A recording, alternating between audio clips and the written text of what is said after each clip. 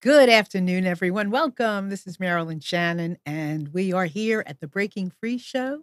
And I'm delighted and I appreciate it. I know that your time is very special, and I honor you for being here today and joining us each and every week. Or if this is your first time, thank you for coming. If this is your millionth time, thank you for being here.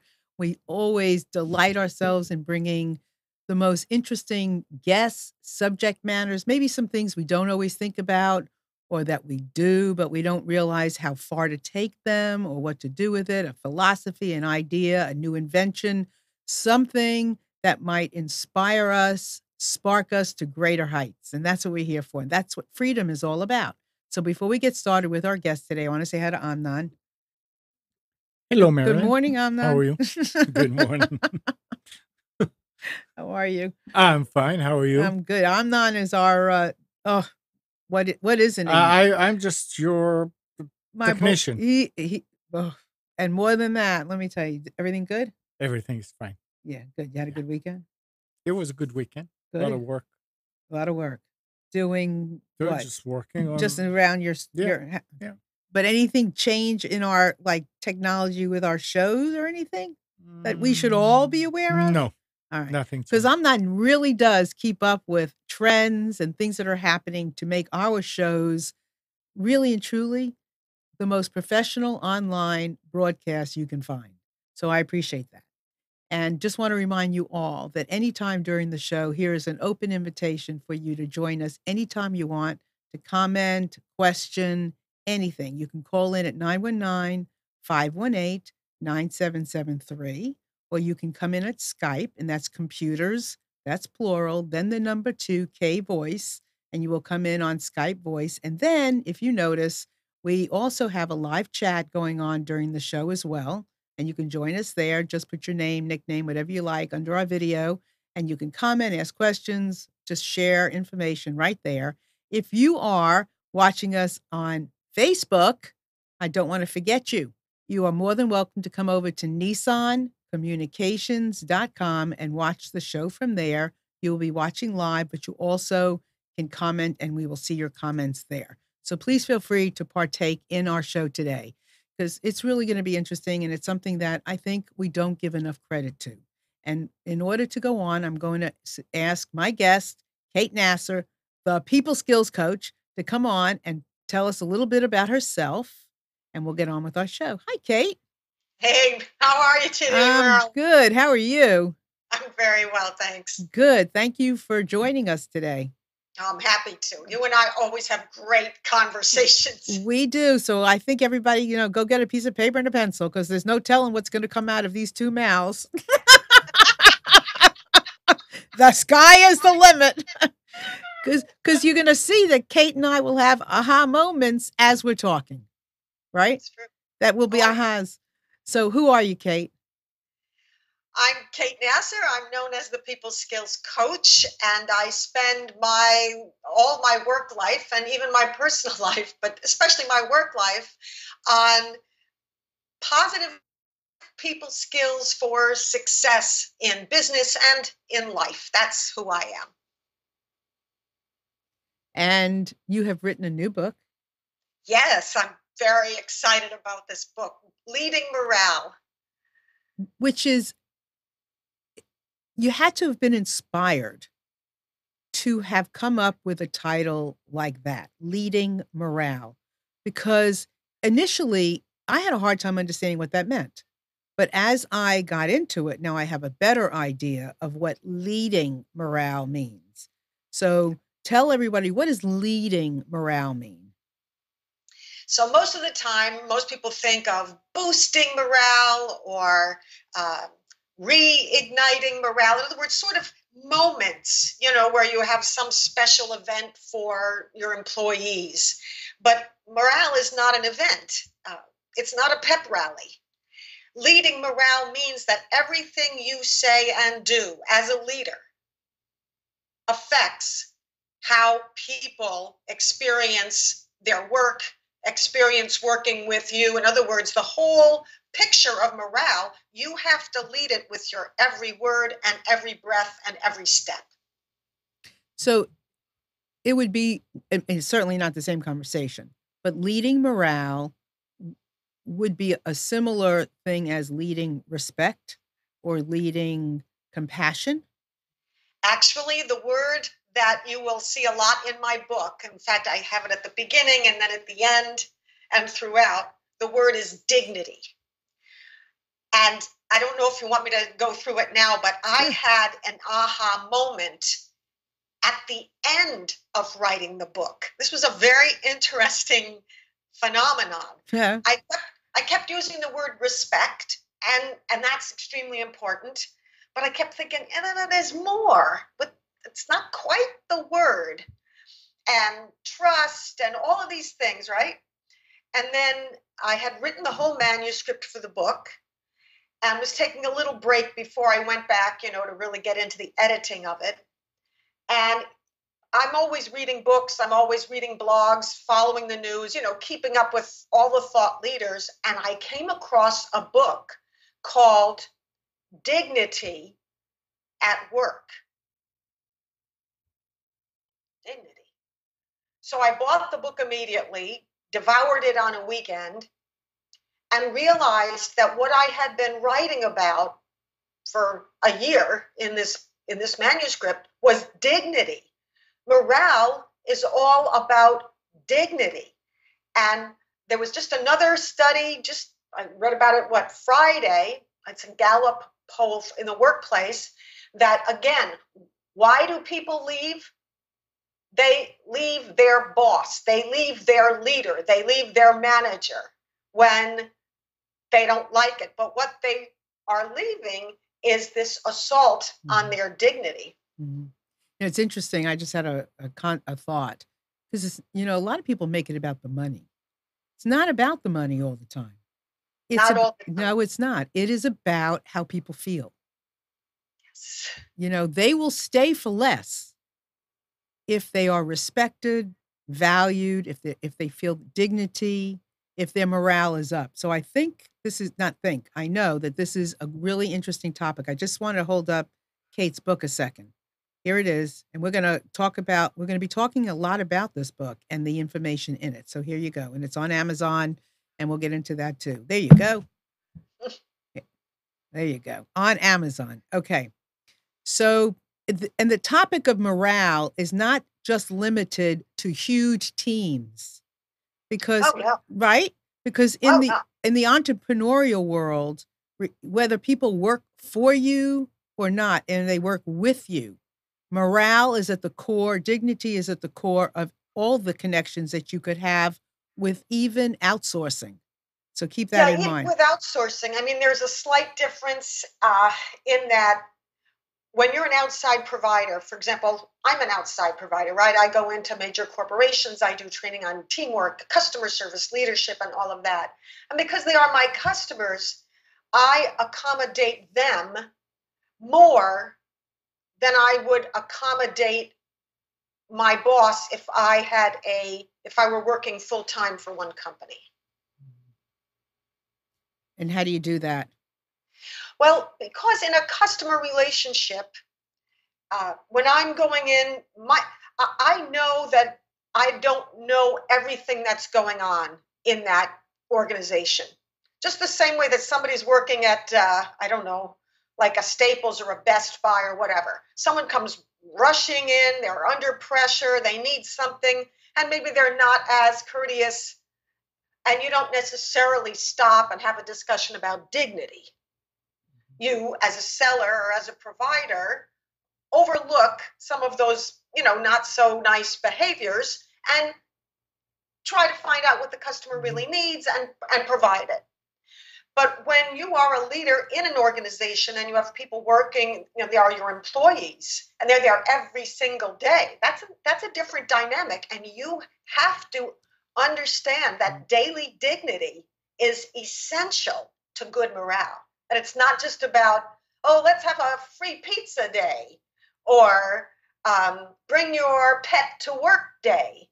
And there are even stories I have in the book, real life stories from interviews I did. This one woman said, we had bring your pet to work day. We had free food. We even had kegs of beer. I don't know too many companies that do that, but they did. and their employer took them to these exotic island vacations. But when they got there, the leaders used to shoot these Nerf guns or something at the employees. In other words, they thought that just because they were giving them free things that they could treat these employees any way they wanted. And then these leaders were upset and insulted when nobody wanted to have dinner with them on the vacation. And you're like, what? People care more about dignity than they do about free pizza or a vacation. Right. And it's sustainable. It's got longevity. It's not where you come in if you go into a business the day after they've had their Christmas party, everybody's going to be in a great mood, right? Right. But if you go in the day, weeks after, months after the Christmas party, and there's been nothing, there's going to be a difference, isn't there? Well, and not only is there nothing in terms of events, but what goes on a daily basis is what keeps dinging away at people's sense of dignity and self-esteem and therefore morale. Exactly. So I know I can go, I go into Trader Joe's. Everybody, for the most part, people seem happy. They seem, they seem cooperative. They want to help. There's something going on. You betcha. Right? So what's happening in those places? I will tell you that places like Trader Joe's, certainly Nordstrom's years ago wrote that book about it. And it's about, if you want your employees to have this incredible sense of morale and tied to your business so that they're almost your own brand ambassadors of sorts, then you have to allow them, certainly they have to understand the mission and the vision of the organization, which most leaders do. But then the leaders have to treat the employees the way they want the employees to treat the customers. There has to be a sense of respect and honor and appreciation and recognition, all of these things that some leaders think are sort of fluffy, and maybe it even weakens people if you treat them too nicely, which is all hogwash, by the way. And when you put all of that in place, and all the leaders and all the managers and all the supervisors have to be trained so that their daily interaction is seamlessly supportive of employee dignity. And that's what you see going on at Trader Joe's, at Nordstrom's. There are other companies too. Those are the two that, would come to mind here. Yeah. And it also reminds me of times when I've been in a really, doesn't have to be an expensive restaurant. I can just go to a really nice, whatever kind of restaurant, and the waiter, whatever staff is waiting on me, I am the customer, and they are treating me as they are being treated. Right. And you can tell. And you can tell that it's possible to have a wonderful employee experience program where you're doing all those things as leaders. And it's possible to have an employee who just does not want to serve others and does not even want to be a part of this very positive experience. It doesn't happen very often, because what companies are learning is that they need to put this kind of program into their hiring. So as they interview people, they are assessing whether or not these people are good at service. Are they good at teamwork? Because leading morale is not just for organizations that are in the service industry. You need great morale in every industry and every company. But we tend to think about it initially for service-oriented businesses because that's what the customers see front and center. Exactly. And, it's hard, it's difficult, challenging for companies, big or small, to find the right employees to hire to fit certain jobs, certain criteria. So when you find people and you're just training, it takes a lot of money to train people. So to keep the dignity up and the morale up so you don't have to go through that heartache and have people leaving is huge. And it's interesting because it doesn't take millions of dollars. It takes focused training at the leadership, managerial, supervisory levels, where they are first involved in understanding. You can't have a training program that talks at leaders, that talks at managers. This is what you need to do, because for them to buy into it, they need to be able to search into their own beliefs and realize where their own subconscious beliefs are actually blocking their leading morale. I just wrote a blog post just recently, and it was all about, are your sometimes you have the leaders are very into the higher level leaders. Yes, definitely. We're enlightened. We want a high morale workplace. And then they turn to their managers and they say, go ahead, do it. Set up an empowerment, high morale program and make sure there are metrics so that we know if we're doing well. Right. And it was about 3 years ago, I had a big company, very large company, asked me to come in, and that's what the leaders said. So they wanted me to start with the metrics. And I said, first we have to figure out what your managers believe. We have to understand what they believe. And surprise, surprise, it turns out that half of the managers in that organization believed, get this, that an employee needs to earn the right to be have high morale and earn the right to be empowered. And earn the right to participate and to suggest, ideas. Well, what did you hire these people for? And people think, well, lower level workers don't have the capacity. That's baloney. You hire people in and basically say to them, you have to follow the rules for 6 months before you earn the right to be empowered or to have a voice. What?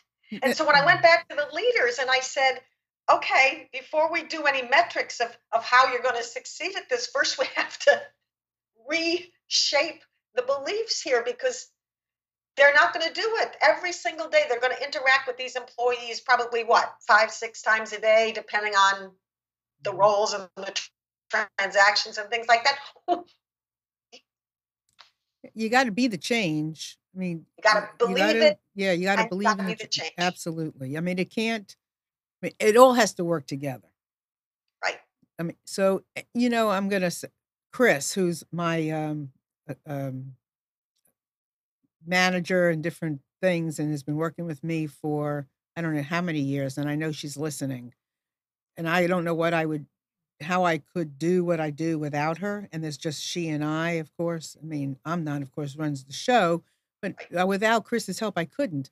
And I think it's really important that she knows how much I appreciate her, because we're just two people. And so I know that her morale is lifted or better when she knows that I appreciate her. Absolutely. And true. It's just the two of us. So in any organization where, you have the ability and to do this. And so I think I'd love to talk to you about, let's start with some small business, right? Like a 2-person, 3-person, 5-person organization. How do you suggest people, employees, leaders, bring in lift morale? And then maybe I also want to ask you whether and here's 2 questions. How in a small business does a leader, bring in morale, lift it up, and be thinking about what happens when they don't? What's up to the employee? How does the employee, because sometimes it isn't coming from the leader, it's coming by osmosis from the employees that find a way to get, as a leader, because look, leadership does not just happen because you have a title. Leadership happens because you say so. You say you're a leader. I'm a leader, whether I have a title or not. And it is not a control freak thing. It is truly leadership. And you can lead from anywhere.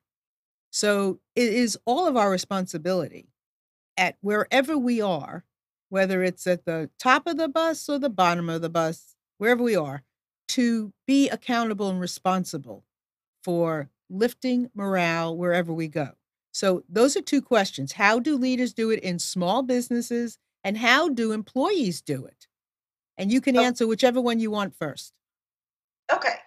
Well, certainly, the good news is that whether it's a large business or a very small business, mid-size, it really doesn't matter. The way to start uh, making sure that lifting morale, leading morale, as I call it, because if you have to lift it, it means that it's already not so great. It's heavy. So, It's heavy. right. Right. So, in terms of leading morale, the place to start, believe it or not, as mundane as it may sound, is by having everybody define what is morale. There are a huge number of assumptions, some true, some not so true, about morale. Some people think morale is constant happiness. Well, this is not true. There are going to, in fact, morale is what keeps you going even when times get tough. So it isn't constant happiness. So step one for everybody, and it could be just, for example, in your case, it's you and Chris. It could be a company that has 5 people, 500, 1,000, 10,000, 100,000. It doesn't matter. How do people define morale? Because if they define it differently, no matter what the leader does, the leader's not going to hit the mark because the other person or persons is defining it differently. Does that make sense? Mm-hmm. In terms of the second question, and we'll get back to more of the how-tos of leading morale in a minute, but you posed a very interesting question. What responsibility do employees have for leading their own morale? And of course, people have to be responsible. What I call people are responsible for their daily mindset. But in most organizations, and it may be different when it is 2 people like you and Chris, for example, but certainly when there are more than 2 people, the problem when leaders say, employees, you are responsible for your own morale, something, you should be speaking up. But the big question is, what happens when they speak up? Are they ignored? Are they sort of put a mark on that person? That person's a troublemaker. Do you take revenge, even passive aggressively, against employees who speak up? So although as leaders we like to think, well, employees have responsibility for this too, the bottom line is that there are conditions in most companies that have somewhat bad morale that stopped or inhibited those employees from speaking up.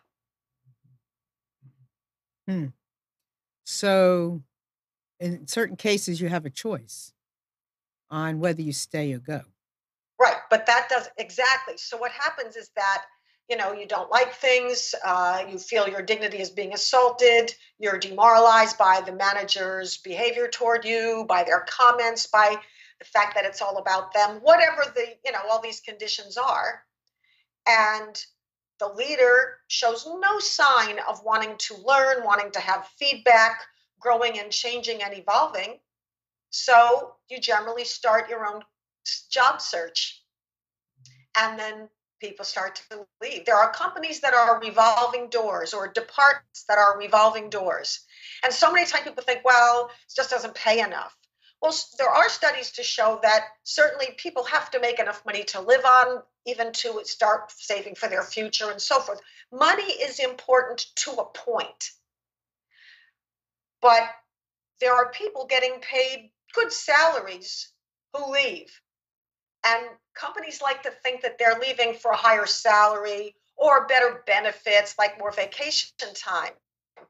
The unenlightened companies do not think that these people are leaving because their dignity is being indirectly and directly assaulted. That's the problem. And I guess a lot of companies don't even realize that that's even an issue. So, And yet all the studies keep saying it. People leave their boss. People leave the leader. They leave the manager. And again, we just had one of those the other day, another Gallup, poll, and we keep doing the studies, and the studies keep saying the same thing, and yet here we are. Because helping to raise or lead morale and bring in dignity wherever you are, these are and this is perfect with Kate being a people skills coach, because these are little skills. These are not huge things. These are like a smile, they're a glance, they're a handshake, they're a thank you, they're opening up the door for somebody, it's noticing somebody. These are common skills that go a long way. Kate? These are definitely skills. It's in what you say. It's in how you say it. It's about listening and honoring other people's talents. In the book, there's a whole chapter on honoring individual talents. And I list 25 talents, because a lot of managers say, well, what are you talking about talent? We have skills. And I say skills are things that anybody can learn. And yes, you certainly recognize their skill level. And sometimes that's what you pay them for, increased training, increased skills, and you pay them more. But a talent is something inside of a person, something that they naturally do well. And when you honor that, when you call it out and you say, hey, Pat, you are great at collaboration. Make sure that you bring that to the table on this project, because boy, do we need your talent. Mm-hmm. Absolutely. Yeah, seems so obvious, doesn't it? Yeah, that's it. That increases morale. And then people say to me, but wait a minute, you're not supposed to give individual praise, because that turns people into divas. It makes people non-team players. There is no I in team. More hogwash. First of all, the millennials and the generation now that is what do you call them? Gen Z, I think it is, right? But there's Gen Y, those were the millennials. And I think I'm too old. I don't know. Anyway, the ones that are in college now, right? Mm-hmm. Graduating from college, like the ones down in Parkland and, graduating high school, going to college and so forth. So you have all of these.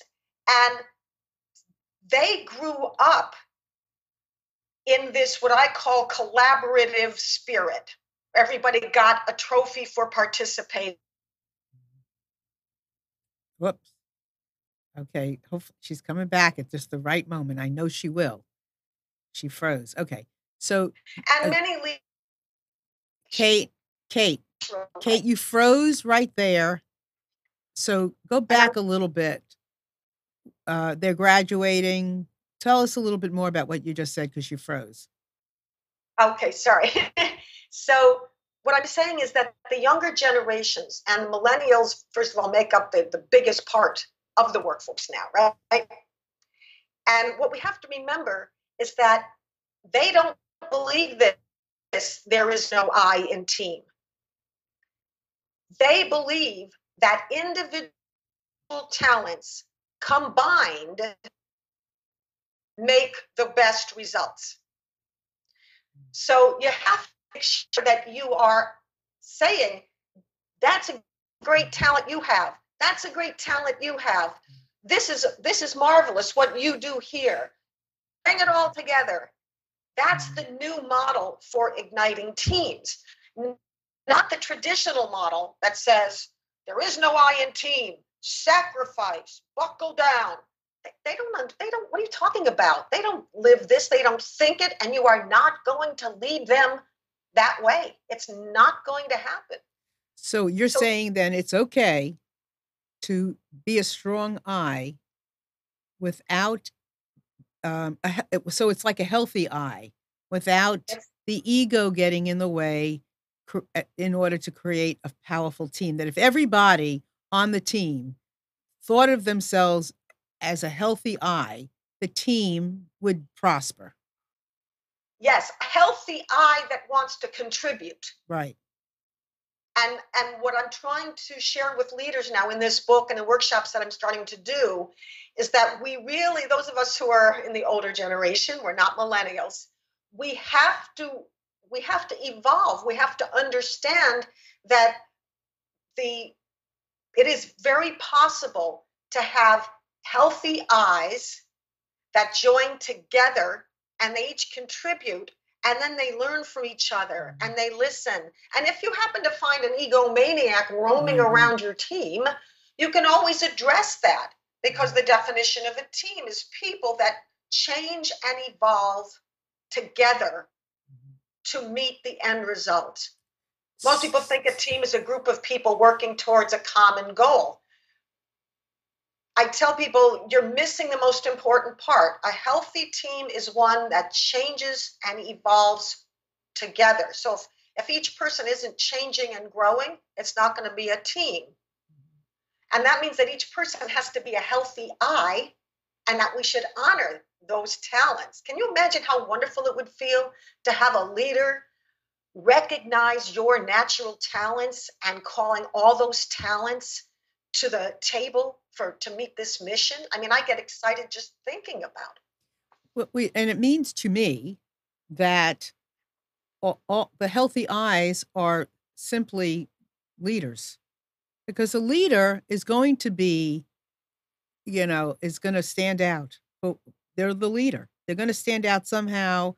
They don't have to stand out because they, look at me. They are the experiment. They are the example. They go first. And they go first. What I'm saying is that each person on the team, whether they aspire to have the title of leader someday, but if each person on the team contributes the full gamut of what they have inside of them, and respects the person's, this person's talent over here, instead of being jealous of them, then the team becomes this high-performing, agile team that every company spends millions of dollars trying to create. Well, there is a difference between being the leader and a leader. Yes. And just the fact that the leader might be the leader and and my definition of a leader is leading leaders. You're not officially, in my book, a leader if you are not making it your business to create and have leaders all around you. Doesn't mean, exactly. Right? That is my definition. And picture leadership. Let's say you're doing some kind of innovation project, or you're just doing an operations improvement project, or a customer service improvement effort, whatever it is.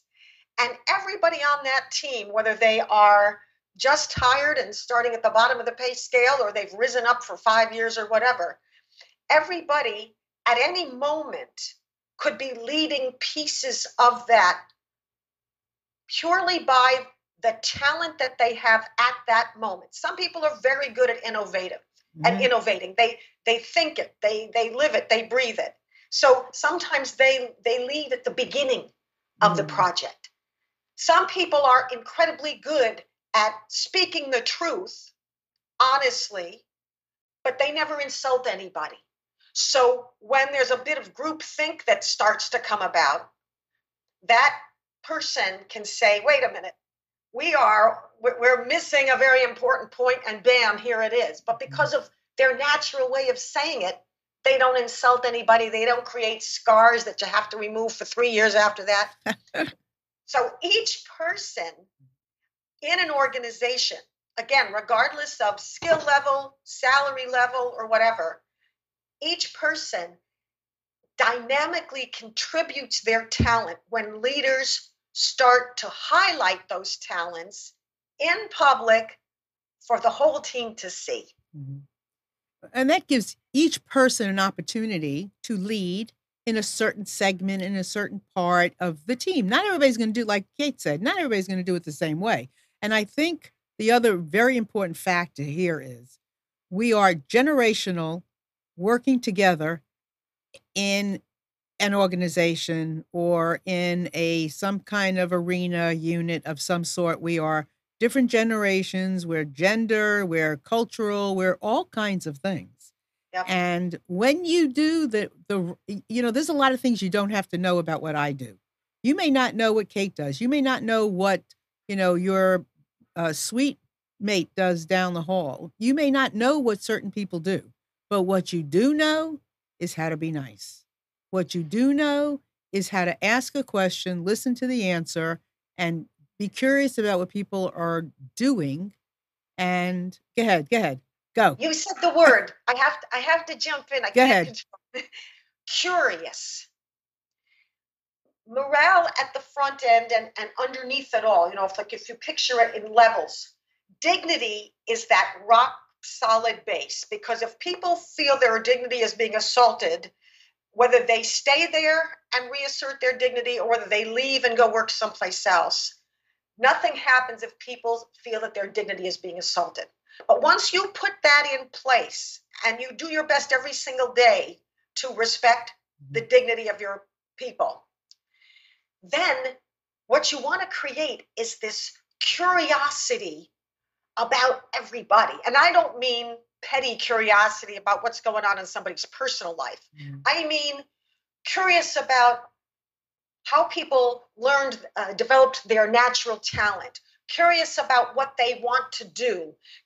When you create this morale, people say, but Kate, the reason we don't focus on morale ostensibly is because it's not something we can touch. We can measure a skill. We can give people training, but how do we foster and what I call lead morale? And it's in your everyday interactions. You want to make sure that you make it as safe to innovate as you do to complain.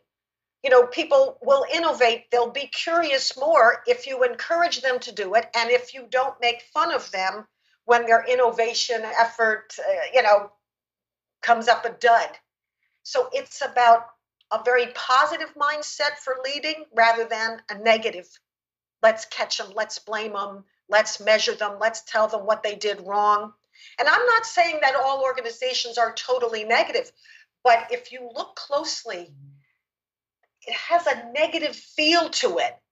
They're not all the way over on the positive side. And partly it's because leaders that came through earlier generations, unfortunately, were taught and believed that if you're too nice, you make people weak.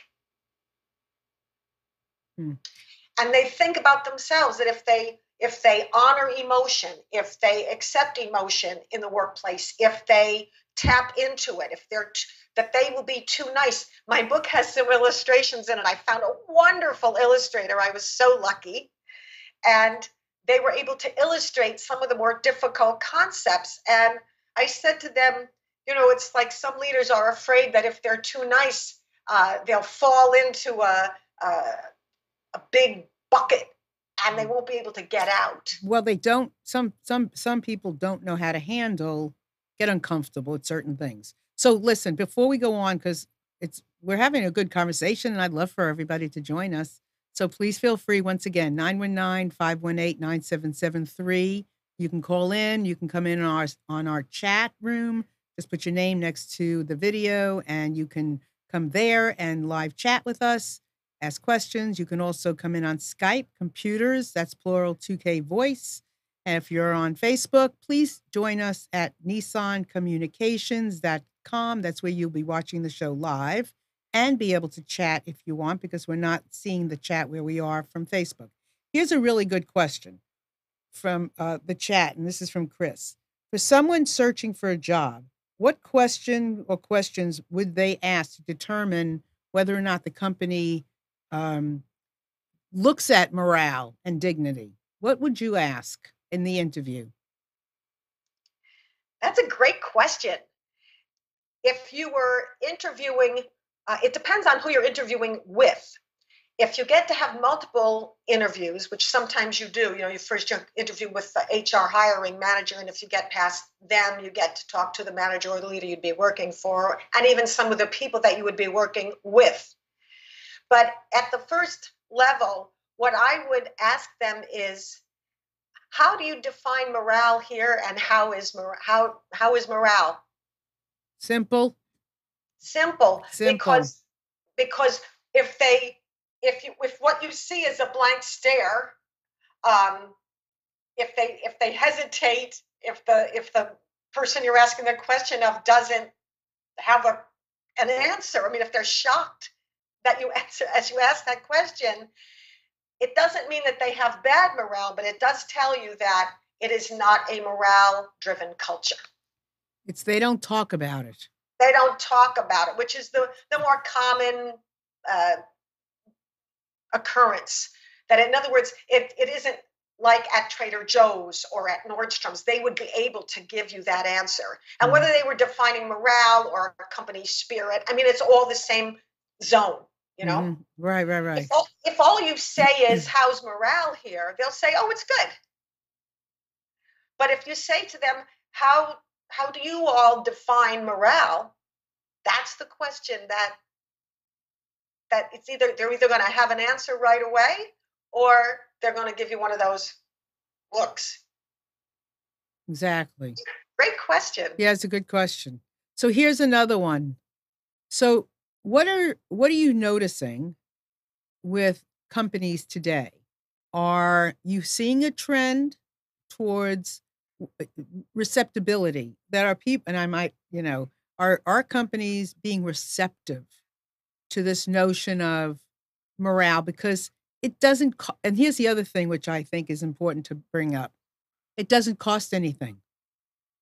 It's not like making a big party or giving everybody, Friday afternoon off during the summer. It doesn't cost anything to compliment somebody and do one of, something. So are you seeing receptibility? Are you seeing companies, receptive to the idea, or what? I see them, of course, it depends on the company. The very startups and that sort of thing, I think they feel it in the beginning, because most startups have that spirit of birthing a company of sorts. But for most of the companies that we think about, I'm not sure they're really focusing yet on morale. What they are focusing in on this is the question they constantly ask: how do we attract and retain millennials? And behind that question is their awareness that millennials expect what they call quality of life at work. Many of us in the older generations, we went to work, and then we thought, oh, what am I doing this weekend for fun? Or what am I going to do tonight to enjoy myself? Millennials expect a upbeat feeling at work, and that is morale. So I think that companies don't realize that they're specifically talking about morale, which is why I wanted to publish this book. I published it back in March here a few months ago. But that is what they're asking. They're asking, how do we really attract millennials and keep them and get them to contribute their fullest? And the answer is lead morale. It's funny because I know that, when you hear about what some organizations are doing, who doesn't want to go work for them? Yeah. I mean, and so, I'm assuming, and correct me if I'm wrong, that companies that deal in technology, advertising, marketing agencies, they tend to do more around morale. Am I wrong?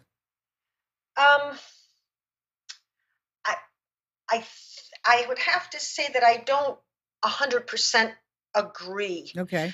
For example, you say advertising agencies, marketing agencies. Early in the discussion today, I mentioned that woman who was willing to tell me her story, and I was doing these interviews for the book, and the one that said that they used to give us free beer and all of this, and they took us on exotic vacations, but then they would treat us badly. It was an advertising agency.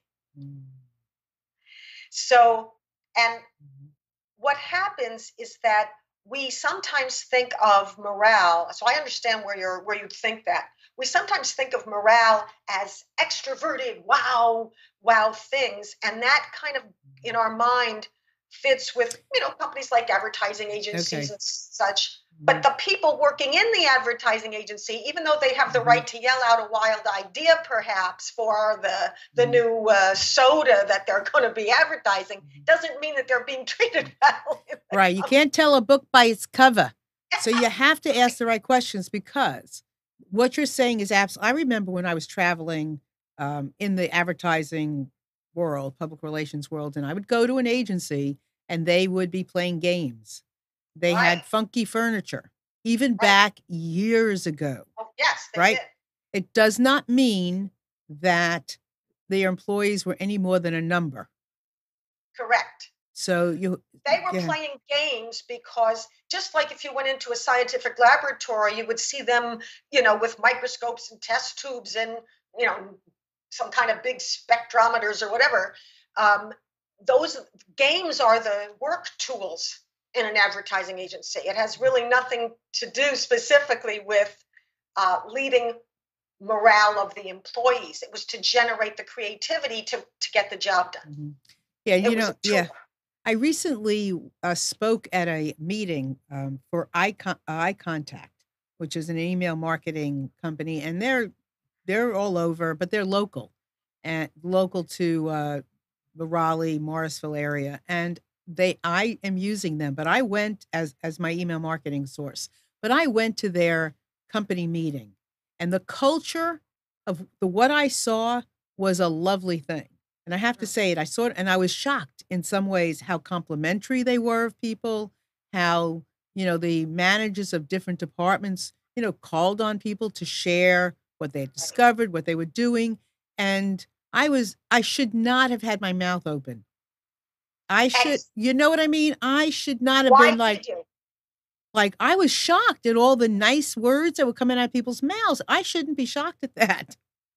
And that's the question. Why are we shocked when we see it? I don't know. It's because it's different. And I will say that like I said earlier, Chris is my only employee per se, and she's not an employee. She's a friend too. But I would say in the scheme of things, she is my only employee. But if it wasn't for we have an extended family, we all have, or hopefully have, some extended family outside of our immediate family that we can, whether it's friends, whether it's whoever it is that we consider to be our extended family.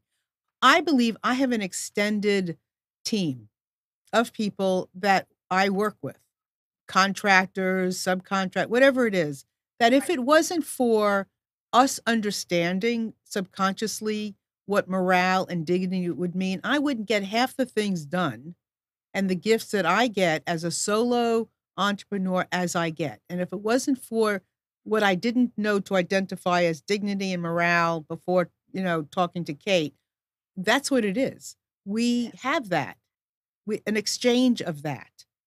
I think the reason that one of the reasons we're shocked at it when we see it, like you said, you shouldn't have been surprised, right? No. And I think one of the reasons we're surprised, in addition to the fact that it doesn't happen everywhere, but I think that we're surprised almost subconsciously because we learn somewhere, I don't know, somewhere along the way, people have confused being complimentary, being respectful, with being less than truthful. That, in other words, if you are complimenting your employees and you are highlighting their talents and you're treating them well, that you're not really being honest with them, and you could get so much more out of people if you were being brutally honest. Well, nothing could be further from the truth. You can be respectful, you can honor their dignity, you can be civil, courteous, and still speak the truth. And in fact, one of the quotes that I use I have two Twitter chats now, one on the Sunday morning, one that I've been running for years. That's the People Skills chat, but I'm running a lead morale chat now on Thursday nights on Twitter. And my message is at the beginning of every chat: civility does not weaken your message. It helps others to hear it. So we can be nice to people and still speak the truth. If an employee is, basically not meeting the goals, they're not, they're falling behind or whatever, there's absolutely no reason why you can't say to them, here's where you're at. Here's where we really need you to be to fit into the whole team, results. That's dignified, it's respectful, it's civil, and it's honest. This is not difficult. No, and I do want to I do want to say that no matter what, be the change and do the right thing, even when you are not labeled the manager. If you see a cohort or you see somebody who's doing something, somebody on your team, it is such a great thing to let them know you've noticed. Absolutely. I mean, in fact, when we say the leader needs to lead morale, what we're trying to make sure that they realize is that they are showing everybody else how to do it with each other. And we have a caller, right? Hello. Hi, Marilyn. Hi, Kate. It's Chris. Hey, Chris. Hi. Hey. I wanted to just make a quick comment. And first of all, Marilyn, thank you so much for all the wonderful things you said. It really is an honor to work with you.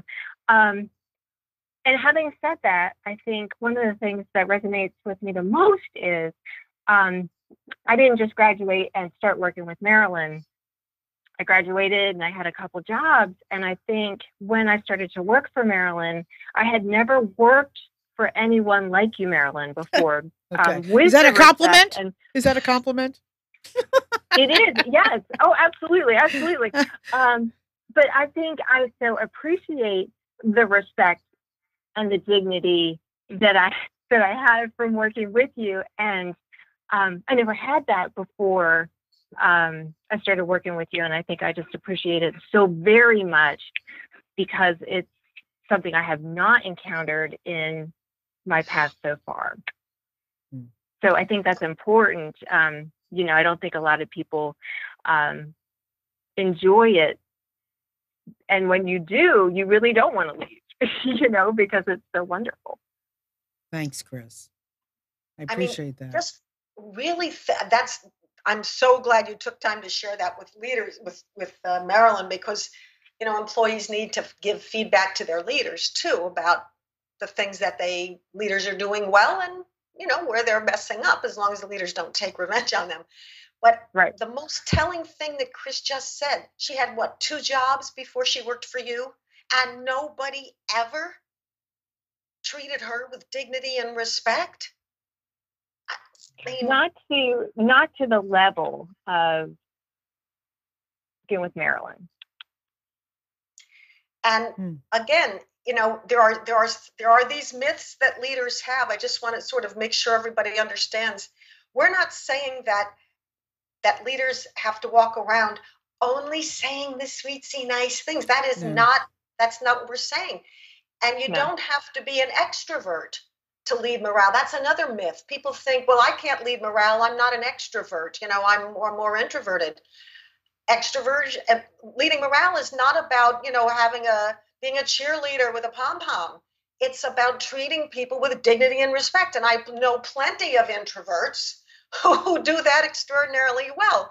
Introverts' challenge generally is just that they have to increase their communication frequency to let other people know what they're thinking and sooner. And that is a challenge. And that's another, I'd love to come back sometime. Yeah, we'll have to do, extroverts. Yeah. You see, I just want to say something about this conversation with Chris now, because it's not something like Kate just said. It's not something that I'm always conscious of, and it's sad to think that I am doing something more than other people, because I don't believe I'm doing all that much. We stay very busy. So listen to me. We stay very busy. I don't always say to Chris, it could be an emoji. Right. It ain't big. It might be Yeah. where her daughter's does something really great and we go out to lunch and celebrate. It's not Right. always directed at her, and it's not something that I even think about all the time. Right. But it's so for all of you out there, it's very important to realize that I'm sad to think that a lot of people aren't doing it, but at the same time, it ain't hard. Mm-hmm. It's easy. It is, and in this book, what I've done, because there are people who have different levels of intuition. What I've done, I've put into this book. I mean, there are checklists, there are how-tos. Basically, this is a how-to guide to do everything that we've talked about today and more. So, Kate, we're not almost going to be out of time. So, why don't you tell everybody just a little bit more of, and hold on, Chris, where they can find you, what they'll find, and why they should even look for you. Sure. Well, basically, I have a website, katenasser.com, and there's video footage out there. I have a YouTube channel that has even more videos. I bring in certain of those to the website, to feature those clips. I have a very active blog. I blog at least once or twice a week. And basically, everything that I do is all focused on positive human interaction for success in business. And then I have people who come back to me and say, we could use this in our everyday life. And I say, thank you, because that is what I ultimately want. And so, it's this book that I've published just a couple of months ago. It's the chats that we do on Twitter. It's my workshops, my keynotes, my individual coachings. The bottom line is, if you really want to improve your human interaction, as Marilyn just said, it ain't hard. And I can teach you the skills to do it. Whether you are highly intuitive and you just want to know how to sort of reel in your antenna, or whether you don't have very much intuition and you need the exact list of what to say and not to say, that's in that book as well. So I hope that you find it as valuable as so many people have. It's got great reviews on Amazon, so I'm happy. Good. And I would say that some of the time, some things you instinctively know, but you don't know. So sometimes Exactly. it's really good to have these things validated. I think so. I mean, it's interesting because I just had a very recent experience where somebody validated without knowing it. They don't even really know me very well, but their integrity and their choice of what to do in a particular situation validated what I've always known to be true. And even people like myself who live it and breathe it and all of that, we can use a little validation ourselves, because we get assaulted constantly with, this is all touchy-feely baloney and it doesn't really matter. So to have others validated every so often gives me a little boost once in a while. Absolutely. So, it's nice to hear from Chris too. So hold on. You have my book? Okay. So I have now 2 books on Amazon, just so I can let you all know. The first one, In Just One Afternoon, Listening to the Hearts of Men. Great, emotional, fabulous stories about men, from men. And the next one is In Just One Afternoon, Listening to the Hearts of Twins, which is just, the stories are amazing. I could not stop interviewing twins or members of twins. There's like 40 stories in there because they're just incredible. And they're both on Amazon in Kindle and paperbacks. Please tell me what you think. And the next one I'm doing is about millennials. So my ears were perked. Yeah. So next book is In Just One Afternoon, Listening to the Hearts of Millennials. So if you know anyone in the millennial years, please reach out to me. I have some, but I would love to have more. And they don't filter what they do. It doesn't matter. As long as they're millennials, I'll find the story. And if they do have an interesting story, great, let me know. But if you just know a millennial, let me know that too. So Kate, I want to thank you from the bottom of my heart for being here today. And it was a lovely conversation. I loved every minute of it. I love coming on your show. Thank you. To be able to come on here and talk about leading morale was extra special for me today too. Good. Thank you. So everyone, don't forget to go visit Kate on Twitter. And at Kate Nasser, People Skills Coach, you will find her. She does some really cool things, and you'll see her there. And her book, again, is on Amazon. And Chris is working for me, and I love her. So anyway, with that, I love you all, and thank you, I'm none too. And we'll see you next week. Bye.